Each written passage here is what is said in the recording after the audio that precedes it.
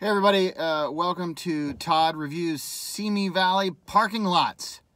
That's a blursher.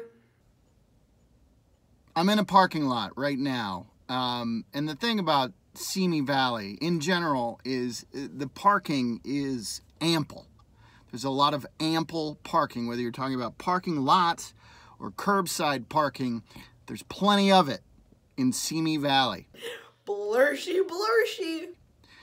This parking lot that I'm in right now is the parking lot for the Ralphs on Los Angeles and Sycamore. It's also next to a auto parts place, a fish shop, a Mediterranean restaurant, looks like some kind of vaping lounge, and a salon and spa is on the far end of the parking lot. There's also a mom and pop pharmacy here, and a haircut place where I get my hair cut sometimes, and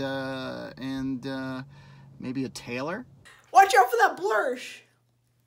But I usually come here for Ralph's, and I'll tell you what, this parking lot is intensely ample. There's plenty of parking. It's spacious. It's easy to move around. It's a great parking lot.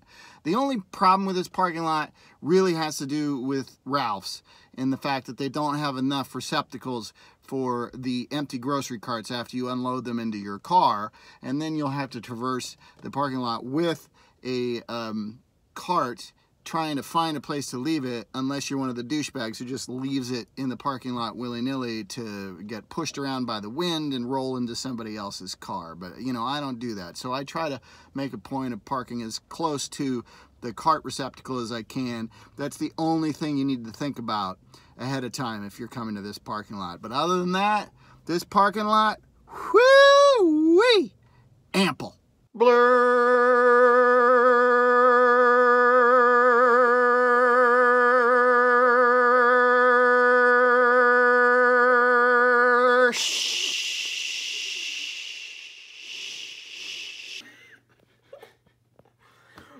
What? Let's do it. Blurshy, blurshy.